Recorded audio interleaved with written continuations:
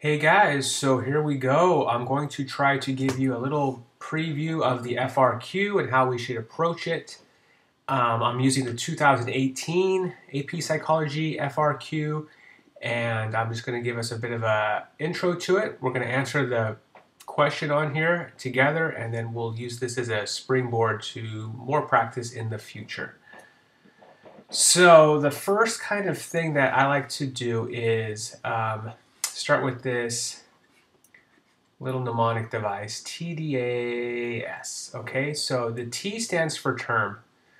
And this is a pretty simple one. We just write the term and underline it. This just makes it easier for the person who's grading it to know what you're talking about so they can give you a point for it. It also allows you just to keep organized in case you accidentally skip one or that you might lose your spot. You'll know, okay, this is what I've already done. So we write the term and underline it. So for instance, over here, if you look at part B, I'll go over the first part, it's a little bit more tricky, but part B, it says de-individuation. I would write de-individuation, underline de-individuation, and then go from there, okay? The second thing that we should do after we've written the term and underlined it is define the term as best we can. Now, if you just define the term on the FRQs, you're not going to get full credit most of the time. But if we do define the term and we do the next step, which is apply, most often we're going to get the term correct. And so we always want to define the term kind of just to help us get what we know down on paper and to help give us some direction and maybe fill in any holes that we might have missed on the application part. The definition alone, again, is not suffice to earn you credit, but it's an important part, I believe, to kind of just help us along. The next part, the A, is actually the most important, and that's apply. Term, define, apply. So this is where we're going to apply the term. So in our case where I just underlined it, de-individuation, we're going to apply de-individuation. We're going to apply it to the scenario. So in part B, here's the scenario. Okay, so we're going to define de-individuation, and then we're going to apply it to this survey of risky behavior by high school students. So we're going to say something like high school students might have exhibited de-individuation because, and then apply the term to that. And then the S, if I'm spelling this right, synonyms. Is that right? I'm sorry if it's wrong. I'm going to have to re-record this whole thing if that's wrong. Synonyms. Hope so. We want to use synonyms as much as possible.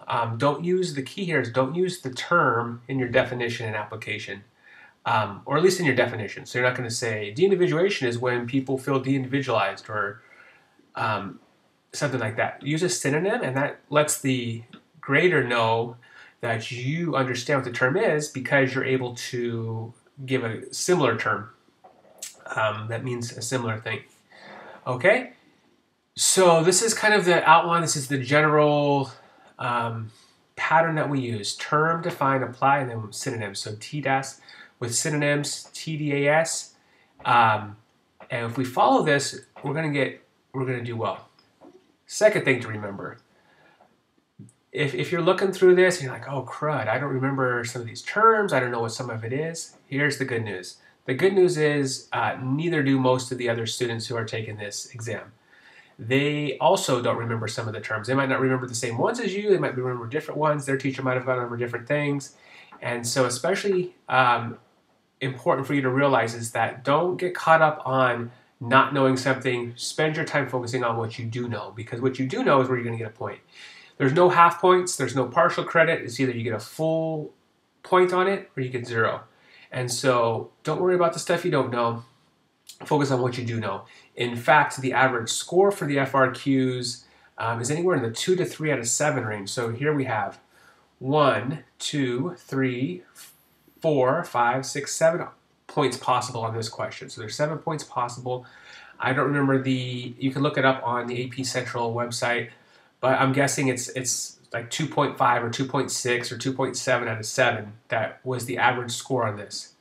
And so that should be reassuring to you that you don't have to get everything correct in order to do really well on this exam. You just need to do really well on the ones that you do know, and you're gonna pass with flying colors. All right, so let's read through this, and I'm gonna erase this. So if you don't have it written down, write it down. But we're gonna read through the scenario over here, and then we're gonna start answering it over here together. Okay. So part A, some of the survey. Okay, number 2. A survey was conducted to determine the state of physical and psychological health of high school students. And then we have 3 parts to this. So here's part A. We just answered them in the order that they come to help keep us organized. Part A. Some of the survey questions related to student stress levels and student absences due to illness. The data on these variables are displayed below. So on the y-axis, we have number of absences due to illness. And on the x-axis, we have the stress level. If you guys remember back to correlations, right? What do we have here? This is called a scatter plot. Remember that? We have a scatter plot, a bunch of different data points. So this is like student A, student B, student C, student D, and they're all here. And then this line in the middle is called the line of best fit. Neither of those you really need to know for your answers to get full credit, but that's just pointing out what we see here. And you'll also remember when we talked about correlations, we had positive and negative. So in this case, before I go any farther, before I even read any farther, I'm going to know that, hey, look, number of absences, as the number of absences goes up, right, as we move this way, the amount of stress also increases, right? So stress is also going up. As we get the number of absences go up, the stress is also going up. And so we have 2 variables that go in the same direction. We call that a positive correlation, right? So we know this is a positive correlation, right? Before I've even read any of the rest of the things, I'm just writing down information that I know, okay? So let's move on. What is the most appropriate conclusion that can be drawn based on the figure above? Well, I think we just did that. When you figure out whether something's positive or negative and a correlation, that's essentially a very important point of the data that we're seeing here. So that's something to keep in mind. So let's look at the second one. Explain how the data depicted in the graph are consistent with the exhaustion stage, of the general adaptation syndrome. And then finally, a researcher wants to conduct another study using the same variables, but wants to set it up in an experiment. Explain one reason that an institutional review board might not approve this new study. Okay, so we got an IRB here, the institutional review board for this one. We've got the exhaustion stage of general adaptation syndrome over here that we need to know about, and most appropriate conclusions, okay? So I'm going to get off the pen and I'm going to start typing now what we have going.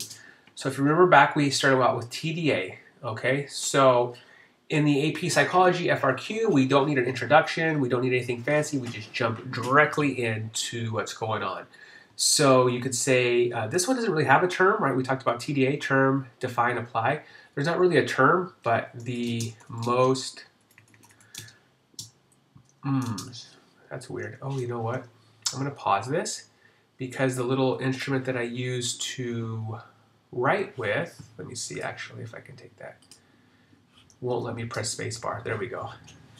The most appropriate conclusion would be, and so I'm just, for the sake of keeping things consistent, I might underline the most appropriate conclusion. So let's get this off of bold. The most appropriate conclusion would be, and what do we say here? Okay, most appropriate conclusion is when I'm looking at that data and I'm saying, hey, as the number of absences go up due to illness, the amount of stress goes up, would be that there is a positive correlation between the number of absences due to illness and the stress level of the student. Okay? And quite honestly, that's all you need. That's a full point right there. I have, there's no definition again in this, but I am applying it. So this, I start out with TDA, and then the very first one, we don't use that really because there's not really a term. We're interpreting a graph. But interpreting a graph seems to be more and more popular on the FRQs for psychology. So we need to be able to interpret graphs. All right, so the most appropriate conclusion would be that there is a positive correlation between the number of absences due to illness and the stress level of the student. If you see anything else, you can add that there, but I'm just going to stop with that. We don't need to add fluff. You're not going to get bonus points if you answer in 3 paragraphs once you answer it, you're done. And so I'm going to move on to the next one. The next bullet point would be explain how the data depicted in the graph are consistent with the exhaustion stage, of the general adaptation syndrome. So if you remember, we have to figure out what the general adaptation syndrome is, and then we have to remember what the exhaustion stage is. So general adaptation syndrome was that stage where we have our baseline of what a normal sort of homeostasis level of our body is. When we have a high stress situation, it could be either acute or chronic. Acute really means it's intense, it's short, it's for a short period of time, like you're attacked by a bear, that would be acute.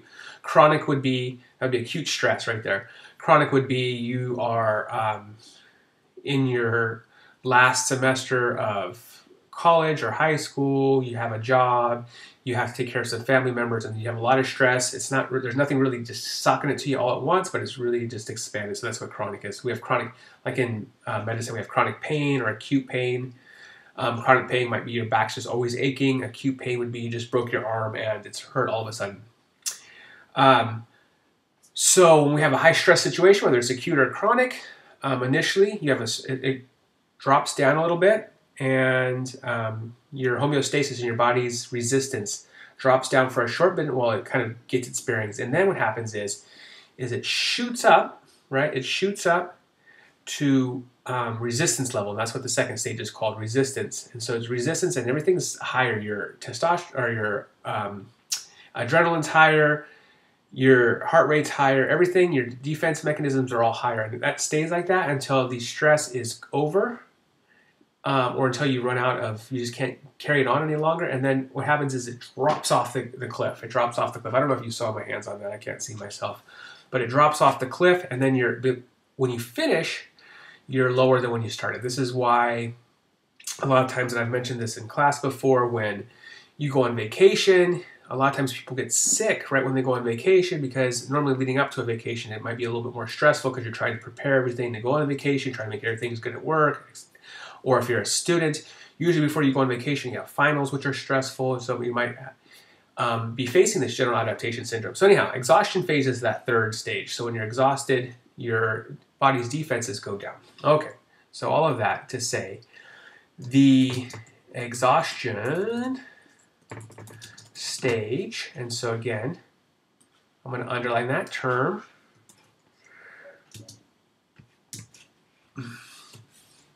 Comma, which is the final stage of the general adaptation syndrome. I'm just going to abbreviate it for now. Comma, and I'm going to define it. Says that your body's defenses are reduced. Gee whiz. Reduced when you can no longer maintain resistance or the stress or leaves. Okay, so there's my definition. So term, define, apply. In the data above, comma, students are ill more as, students are stressed more as their illness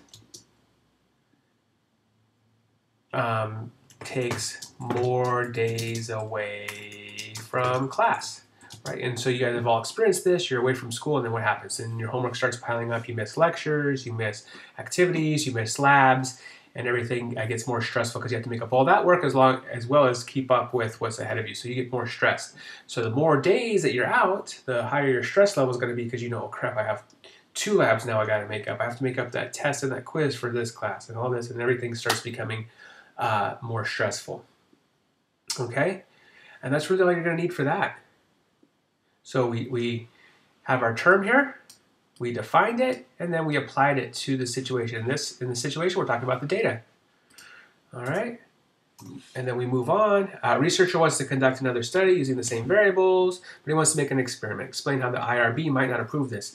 So remember, whenever you do a research experiment, you have to have it approved by the IRB, or the Institutional Review Board, which is basically an ethical gatekeeper for any research at an educational institution. So ethics is the big thing here. So we're asking ourselves, what might be ethically unappealing to doing this in an experiment? Well, I would look right here, the stress level right there.